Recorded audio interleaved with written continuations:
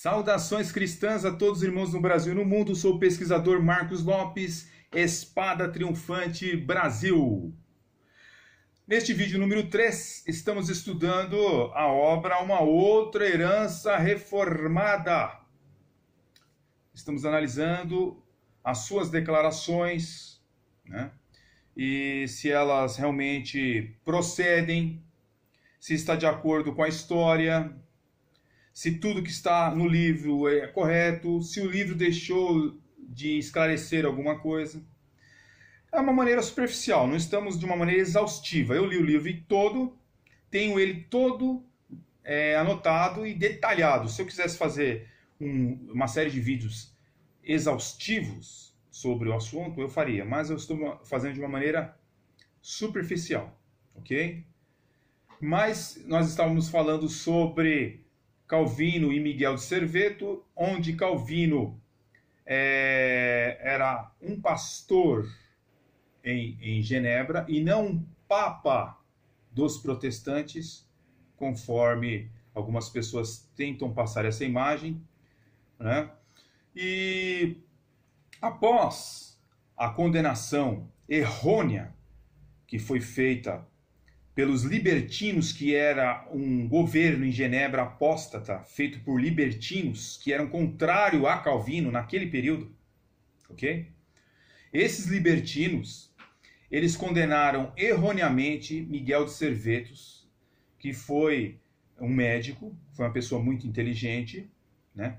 Mas esse conselho, esse governo de Genebra, ele errou, ok? Ao condenar Miguel de Servetos. Porque foi um processo com várias variantes de erros, entendeu? E após Miguel de Servetos ter ido para a fogueira, eles caíram em descrédito para com a população, para com os pastores de Genebra, certo? E logo em seguida eles começaram a colocar na conta de John Calvino que tinha sido John Calvino que tinha condenado Miguel de Servetos, o que não é verdade. Isto não é verdade. O que é verdade é que John Calvino ele deveria ter ficado quieto. Isso é verdade. Ele errou feio, entendeu? Ele devia ter ficado quietinho, não entrado nesse angu aí, você está entendendo? E ficado lá no canto dele. Mas ele foi opinar. E ainda foi testemunhar ainda. Contra Miguel de Serveto. Isso aí ele errou mesmo. Porque deixou uma mancha na sua biografia. Certo? Mas o erro desse conselho apóstata, ele foi criticado por toda a população. E aí os guilherminos acabaram tomando o poder novamente. Só que aí, queridos, é o seguinte, quando esses libertinos, né, esses petistas aí, tá bom? Eles saíram do governo, eles puseram na conta de quem? Quem que você acha que eles colocaram na conta? De quem? Miguel Serveto. Miguel Serveto foi para a fogueira. Mas na conta de quem? Vamos ver se adivinha? John Calvino. É lógico. Não poderia ser diferente, né? Ou seja, com vingança, certo?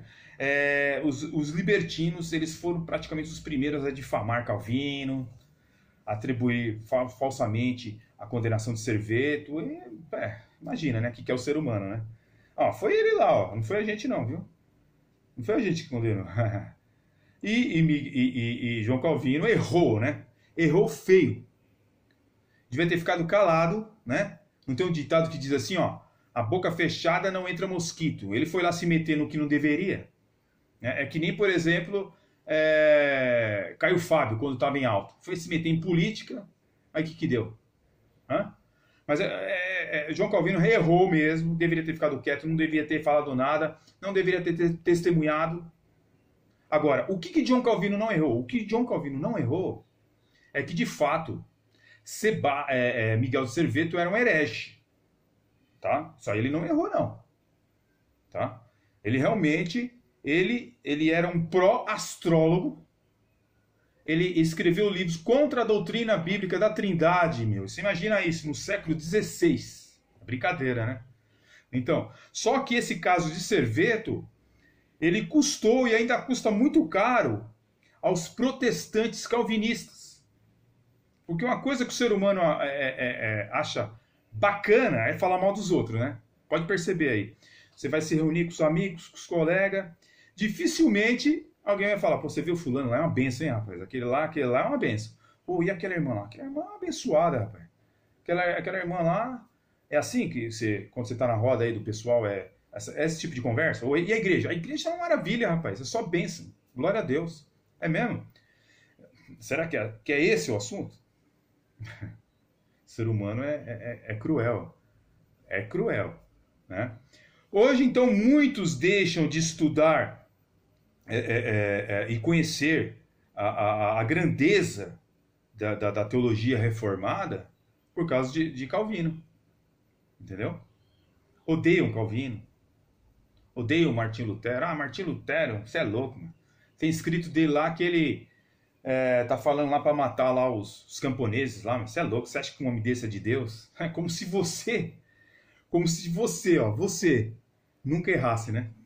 Você nunca errou. Você está indo para o céu porque você é santo, 100% santo. Você nunca fez decisões erradas, você nunca pisou no tomate, você nunca fez nada errado, né? É brincadeira, hein, meu? Oh, pelo amor de Deus, mas tudo bem. Então muitos deixam de conhecer a teologia reformada por causa do evento lá de Miguel de Serveto e ainda de uma maneira errônea. Não da verdadeira forma como se conduziu o processo das coisas, né? Então, muitos erraram, mas Calvino praticamente que pagou a conta, certo? Então essa polêmica, ela atravessou os séculos, até Voltaire, por exemplo, acusou Calvino de agir como um papa dos protestantes, a mesma acusação que tem aqui no livro, que amor é este, que não tem procedimento isso daí, tá? Eu posso até fazer um vídeo um dia sobre isso daí, mas eu não sou idólatra de Calvino, não fico aqui defendendo Calvino, eu defendo a verdade, tá? Se alguém falasse, por exemplo, que John Wesley é um adúltero, eu ia defender John Wesley, porque eles não têm mais como responder, eles estão na tumba, eles estão mortos, mas nós que estamos vivos devemos honrar a verdade histórica, a legitimidade dos fatos, é isso que nós temos que fazer, né? Mas Calvino acabou pagando a conta, ok? De tudo isso daí.